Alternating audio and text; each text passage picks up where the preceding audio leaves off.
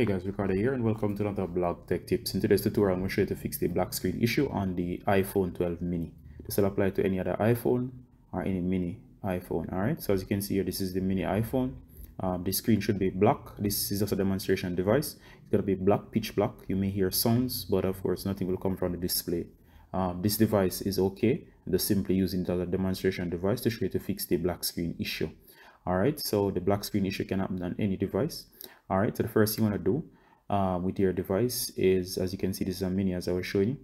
It's very small. You're going to locate your power volume up and down and your power. So up, down, power is going to do it in one swift motion. So that's volume up, volume down, and then power. So you're going to press and hold power. So you're going to press up, let go, down, let go, and hold on power. It's going to be one swift motion. So I hope you get the idea. All right, so you see I did it just now very quickly. So volume up, volume down, and I held on power. You can see that based on the, you won't see anything on your device. So it's one swift motion, up, volume down, and then hold, press and hold power. As soon as you see the Apple logo, let go of power.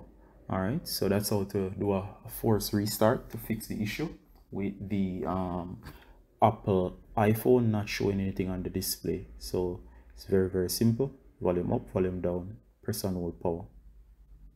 Let go when you see the logo. All right, so this device is back up and working quite fine. That's how you fix the black screen issue on the iPhone 12 mini or the mini series iPhones or the iPhones. All right, so in this tutorial here, hope you enjoy the guide. As always, Ricardo from Blog Tech Tips saying bye until next time, guys. Bye.